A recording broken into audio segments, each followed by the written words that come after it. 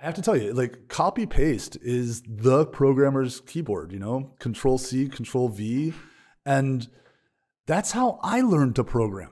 Like I didn't have formal education as a software engineer, and I know Lucas is smiling like, yes, Daniel, we know, we can see in your code.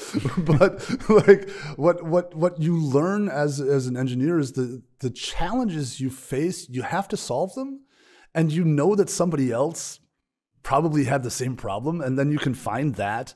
And what we're trying to do with our examples, and what every Rust project does or should do, is provide examples for people to see how it's actually being used. And then please copy our homework, right? That's how this open source thing all works.